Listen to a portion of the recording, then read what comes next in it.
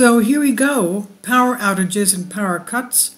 What time does the government decide to turn off our lights and electricity because of the energy crisis? And this is going to be going on throughout Europe. This is the Greek program. The plan. After the announcements of a mandatory reduction in electricity consumption by 5 to 10%, as well as subsidizing those who will reduce by 15% the specific peak hours during which the government will cut us, were announced today. The Greek plan includes the interruption of electricity to households between 1 in the afternoon and 5 in the afternoon, and from 8 to 10 at night.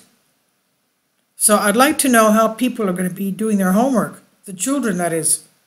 In other words, the government encourages, by means of subsidies, consumers to stay without electricity for 5 whole hours of the day, and even in the middle of winter. Essentially, they say to Greek citizens, either you'll freeze and get like the cheese that is the subsidy, or you will live decently but pay until you are completely poor. Already in the area of Athens, Attica, in the last few days, the electricity company has been carrying out extensive power outages, which it even characterizes as planned, as large power shortages have been caused due to the sanctions imposed by the government on Russia. The decline in the standard of living of Greeks is already impressive, and it will become even greater due to Western and Greek sanctions on Russia. The tactic with the subsidies chosen by the Greek government is well known. When it wants to impose something, which is indeed meager, we remind you of the Freedom Pass for young people up to 25 years of age who received 150 euros if they were vaccinated, but also the opposite, namely the policy of fines for those over 60 who remained unvaccinated, and even more problems expected to be created by the staggered subsidy, according to the president of the Union of PPC Technicians.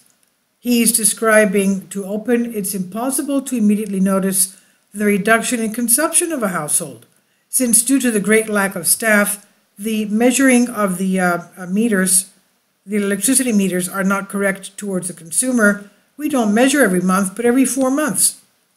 So this I've translated for you from a Greek article. I guess this is what's going to be taking place throughout Europe. They're going to start with 5 hours of power cuts a day, and who knows how much they're going to be cutting. I guess we have to find another way of refrigerating our food.